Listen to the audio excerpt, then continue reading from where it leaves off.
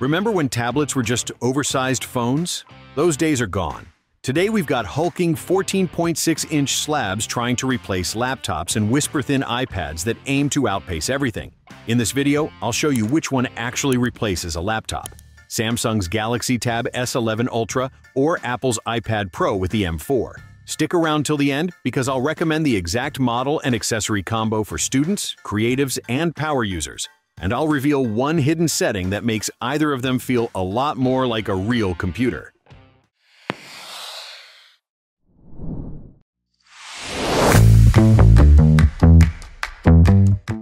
Tablets used to be portable media devices.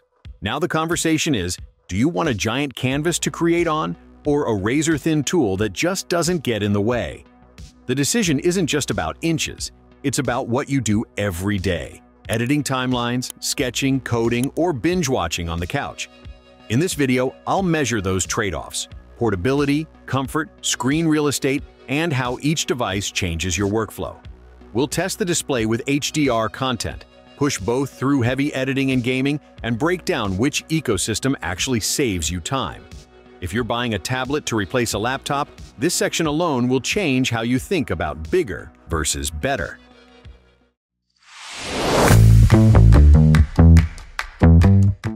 First impressions matter. The Tab S11 Ultra feels like a slim laptop. 326 by 208 millimeters, roughly 700 grams, and 5.1 millimeters thin. That weight and footprint mean it sits on a desk like an OLED sketchbook. Solid, not fragile. And the S Pen now snaps to the side where it's useful instead of hiding under the back. Apple takes the opposite tack. The iPad Pro M4 is thinner and lighter, crafted to disappear when you carry it. The new 13-inch M4 model still manages to be narrow and deceptively light, with the front camera moved to the landscape edge.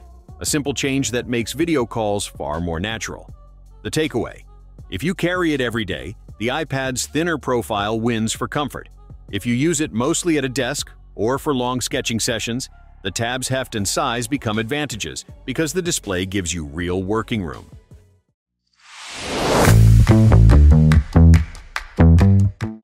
Size versus peak performance is the core display argument. Samsung's 14.6-inch Dynamic AMOLED 2X is a canvas. Punchy colors, deep blacks, and an enormous surface for timelines or split-screen work. It runs at 120 Hz and Samsung advertises very high peak brightness, the kind that keeps HDR content readable, even in bright rooms. Because the tablet is so big, pixel density drops compared to smaller devices, but on a surface this size that usually doesn't matter for everyday viewing.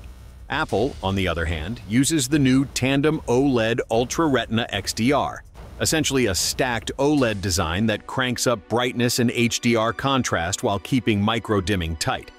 In practical terms, HDR footage pops more on the iPad Pro, with better shadow detail and slightly higher perceived contrast. But the Tab wins when you need sheer workspace. Editing timelines, reference panels, or side-by-side apps feel more natural. If your priority is the absolute best HDR and contrast, iPad edges it. If you want the biggest, most immersive canvas, Samsung takes the crown.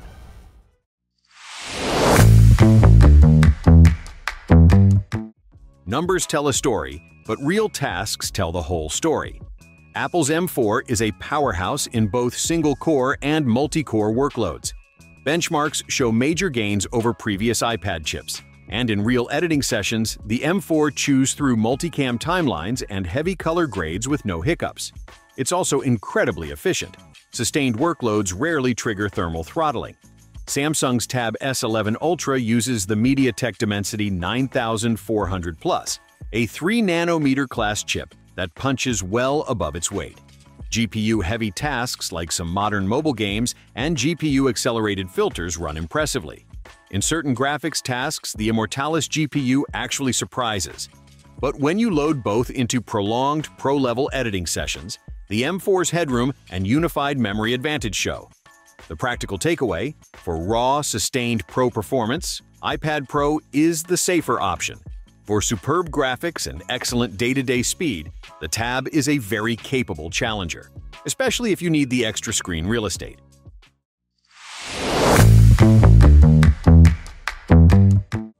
This is where the experience diverges. Samsung leans into productivity with DeX, which turns the tablet into a desktop-like environment with multi-window support, drag and drop between apps, and multiple customizable workspaces. It's flexible and rewards people who like to tinker and tailor their workflows.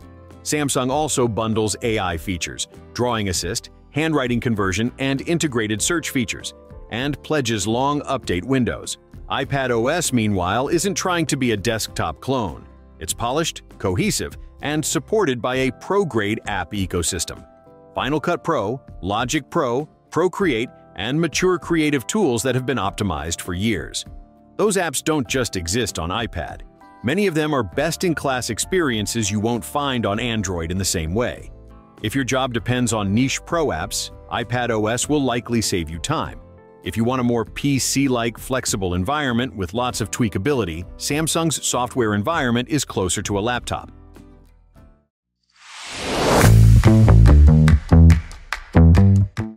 Accessories transform tablets from toys to tools. Samsung includes the S Pen in the box, low latency, high pressure sensitivity, and a pencil-like grip that's great for sketching or annotating. The side magnetic attach makes it handy. Apple separates the Pencil Pro and the Magic Keyboard, and that's where you feel the Apple tax. But their accessories are refined.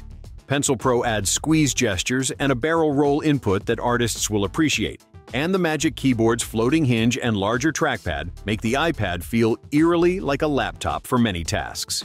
Samsung's keyboard options are functional, and you can reuse last-gen covers, but they lack the same floating refinement. Bottom line, Samsung gives you the stylus for free, which is huge for creators on a budget.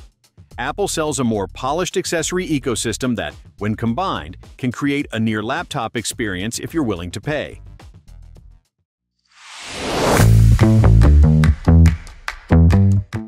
Spec sheets don't always predict how a device behaves across a full day.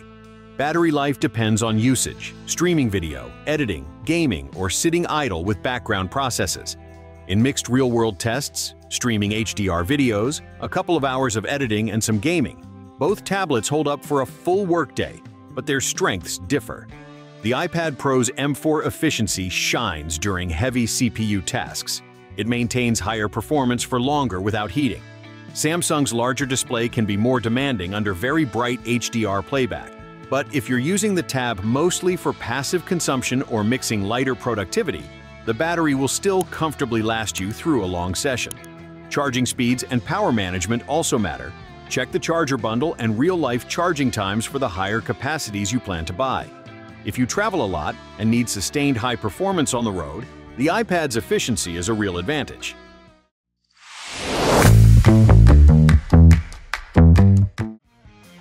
Price changes the calculus. Samsung's Tab S11 Ultra starts at $1,199 for 256 GB with 12 GB of RAM and includes the S Pen in the box, a big plus for creators. Apple's iPad Pro starts at $999 for the 11-inch 256 GB model and jumps for the 13-inch. Add Pencil Pro and Magic Keyboard, and the total can easily exceed $2,000 for the top-tier combos. The true question is value for your needs. If you want a giant display and bundled stylus for creative work, Samsung is competitive.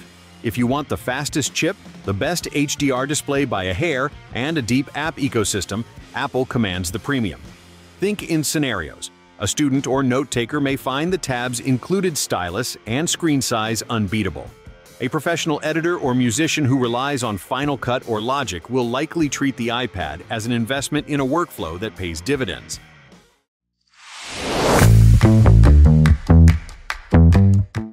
So, which should you buy?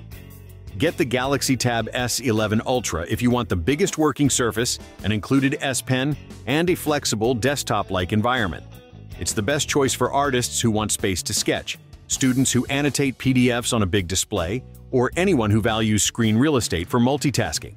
Get the iPad Pro M4 if raw, sustained performance, and the Pro app ecosystem matter to you. If you edit video, produce music, or need the absolute snappiest performance with polished Pro apps, the iPad will save you time and headaches.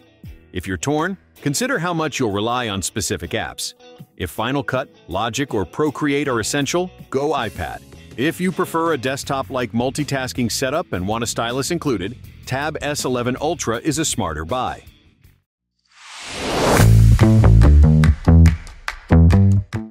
If you want my exact picks, I pinned 3 quick buy recommendations in the top comment with SKU suggestions and accessory combos for students, creatives, and heavy editors. Check that first. If you'd like, I can also make a follow-up deep dive showing an export timeline, drawing demo, and a DeX Versus. Stage Manager workflow comparison.